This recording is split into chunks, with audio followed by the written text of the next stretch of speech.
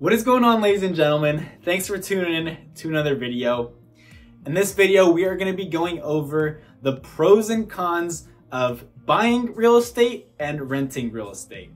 If you're on the fence and you're not too sure on which one to choose, well, look no further, because in this short video, we're going to be going over exactly that. If it's your guys' first time to the channel, welcome. My name's Omar. I'm your local friendly real estate agent here in Los Angeles. If you wanted to get in contact with me, my phone number and email will appear on the screen.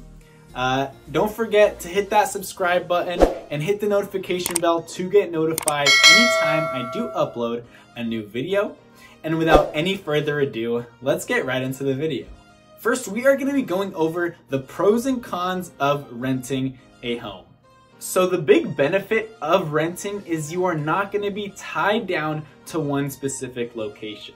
I always recommend my clients, if you know you are going to be staying at a certain city or state even for less than 3 years, you are better off renting, because there is going to be a lot less overhead.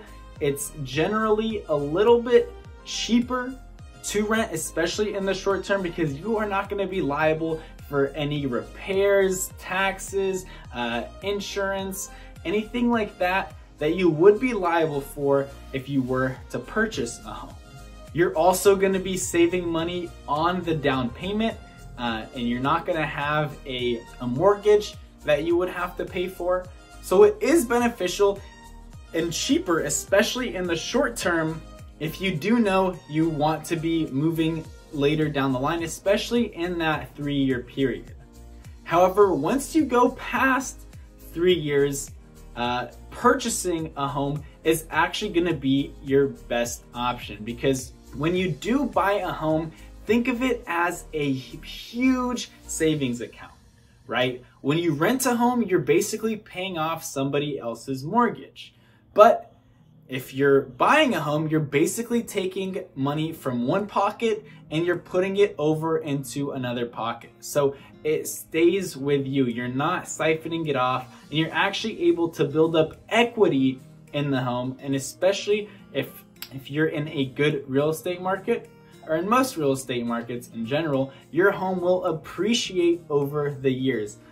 This is usually at an average of about 5% per year.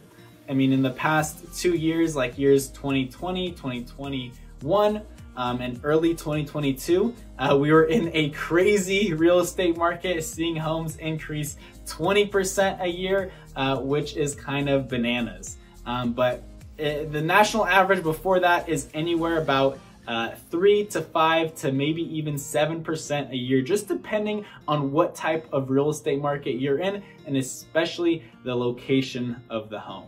I mean, I'm sure you've heard before, it's all about location, location, location. That defines the property value in real estate. However, some drawbacks of owning a home is you are going to be liable for any repairs that may occur. So any plumbing issues, electrical issues, heating issues, anything like that, you would have to come out of pocket.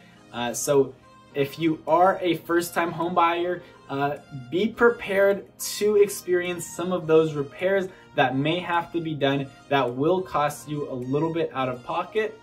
But at the end of the day, it is your home, so you do have to think about that. In addition, you aren't going to have to follow any rules that the landlord might put on you. You are going to be at the comfort of your own mercy. So whatever you want to do, you want to paint the room a new style, you want to lay some new tile down, replace the carpet with hardwood, you are definitely able to do so. We just went over a few pros and cons about buying versus renting in real estate. So basically, in a nutshell, if you are going to be staying in a place for 3 to 5 years or so, renting is going to be a better option for you. But if you are looking to stay any longer time frame and you are able to afford purchasing a property, I would highly recommend doing so, just because you're going to be building up that equity and capturing some of that appreciation value that will occur in you holding that asset. I hope you guys got some value from today's video. If you did, share it with a friend, leave a comment down below, subscribe, and hit that notification bell to get notified anytime I do upload a new video. We have new videos uploaded every single week. And if you wanted to get in contact with me, my phone number and email will appear on the screen. Don't hesitate to reach out. I know some people are afraid of calling or texting. If you're that type of person, shoot me an email with your question or concern, and I'd respond to you in a quickly manner. Again, it's Omar, your friendly local realtor here in Los Angeles, and I'll see you guys at the next one. Take care.